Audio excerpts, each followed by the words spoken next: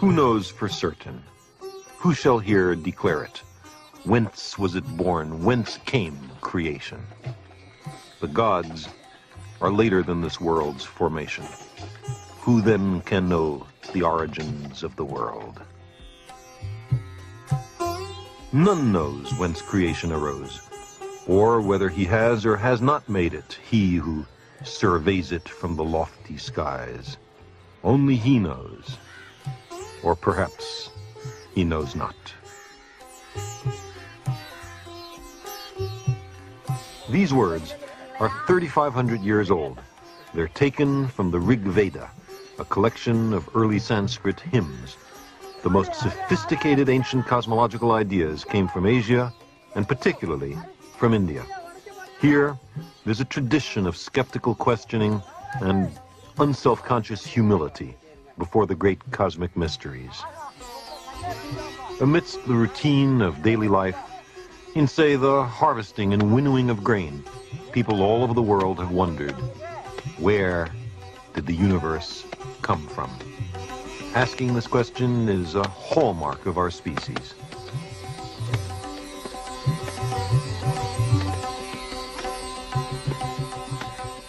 There's a natural tendency to understand the origin of the cosmos in familiar biological terms, the mating of cosmic deities, or the hatching of a cosmic egg, or maybe the intonation of some magic phrase.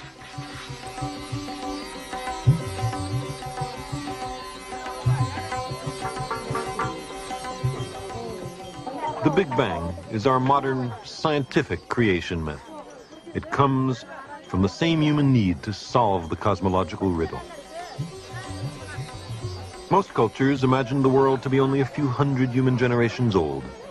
Hardly anyone guessed that the cosmos might be far older, but the ancient Hindus did.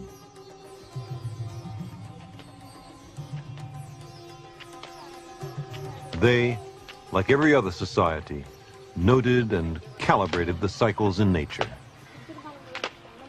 The rising and setting of the sun and stars, the phases of the moon, the passing of the seasons.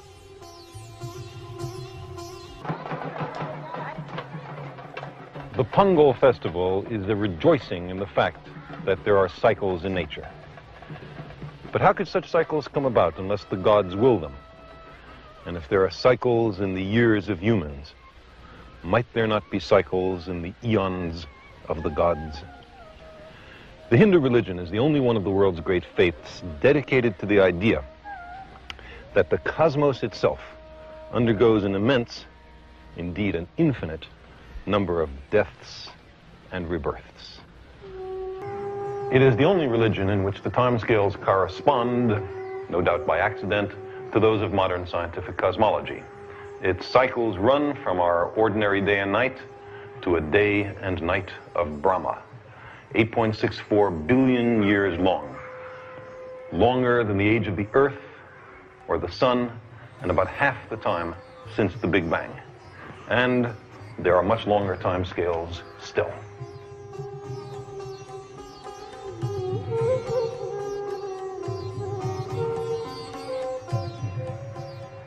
There is the deep and appealing notion that the universe is but the dream of the God, who, after 100 Brahma years, dissolves himself into a dreamless sleep, and the universe dissolves with him, until, after another Brahma century, he stirs, recomposes himself, and begins again to dream the great cosmic lotus dream.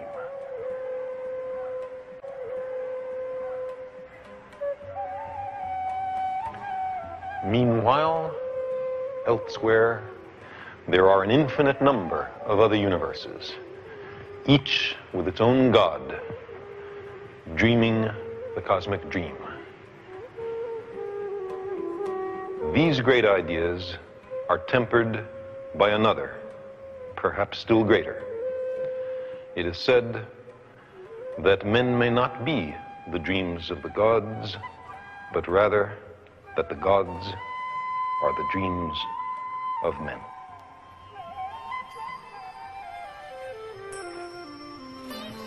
In India, there are many gods, and each god has many manifestations.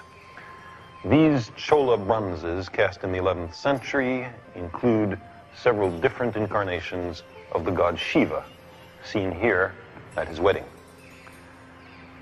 The most elegant and sublime of these bronzes is a representation of the creation of the universe at the beginning of each cosmic cycle, a motif known as the cosmic dance of Shiva. The god has 4 hands. In the upper right hand is a drum whose sound is the sound of creation. In the upper left hand is a tongue of flame, a reminder that the universe, now newly created, will, billions of years from now, be utterly destroyed. Creation, destruction. These profound and lovely ideas are central to ancient Hindu beliefs, as exemplified in this Chola temple at Dharasuram. They are a kind of premonition of modern astronomical ideas. Without doubt, the universe has been expanding since the Big Bang, but it is by no means clear that it will continue to expand forever. If there is less than a certain amount of matter in the universe, then the mutual gravitation of the receding galaxies will be insufficient to stop the expansion, and the universe will run away forever. But if there is more matter than we can see, hidden away in black holes, say, or in hot but invisible gas between the galaxies, then the universe holds together and partakes of a very Indian succession of cycles: expansion followed by contraction, cosmos upon cosmos, universes without end. If we live in such an oscillating universe, then the Big Bang is not the creation of the cosmos, but merely the end of the previous cycle, the destruction of the last incarnation of the cosmos. Neither of these modern cosmologies may be altogether to our liking. In one cosmology, the universe is created somehow from nothing 15 to 20 billion years ago and expands forever, the galaxies mutually receding until the last one disappears over our cosmic horizon. Then the galactic astronomers are out of business. The stars cool and die, matter itself decays, and the universe becomes a thin, cold haze of elementary particles. In the other, the oscillating universe, the cosmos has no beginning and no end, and we are in the midst of an infinite cycle of cosmic deaths and rebirths, with no information trickling through the cusps of the oscillation. Nothing of the galaxies, stars, planets, life forms, civilizations evolved in the previous incarnation of the universe trickles through the cusp, flitters past the Big Bang to be known in our universe.